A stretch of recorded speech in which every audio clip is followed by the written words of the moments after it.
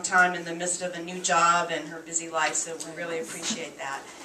Well, I'm going to wear my chamber hat now for a minute or two. Many of you in the room are members of the chamber, so I don't need to preach to the choir. You understand the value and all of the great things that we offer. But if you're not a member of the chamber, I really want to encourage you to consider it. What the Gaithersburg-Germantown Chamber is all about is opportunities.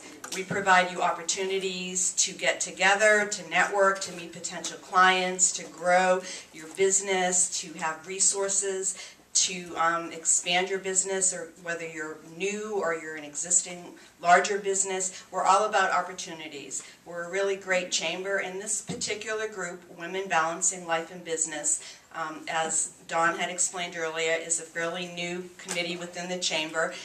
The quarterly luncheons, the lunch and learns like today, are open to chamber members and non-members, but our monthly conversation and connections, and you got a little taste of that at the very end today, where we had some sharing and ideas, but it gets much more open. We have what we call very gut level honest discussion about all of life. So that is for chamber members only. It is a benefit and a value of becoming a chamber member. So if you're interested in that, I'd really encourage you to consider becoming a member for many of the reasons I've said.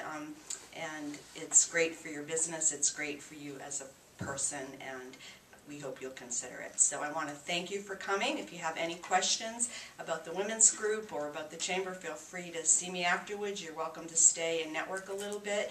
And I want to thank Marilyn for allowing us to have this group and bringing us all together. So thanks so much. Oh, I'm sorry. I want to thank Lisa Landers for all of the Go Red pins and for bringing the opportunity for us to acknowledge that today. You know, heart disease is the #1 killer of women in this country, and that's unfortunate, especially, you know, when you think it surpasses things like breast cancer. So wearing red is a good reminder. It's an important issue, and you want to get out there and take care of your heart and take care of yourself. Thank you.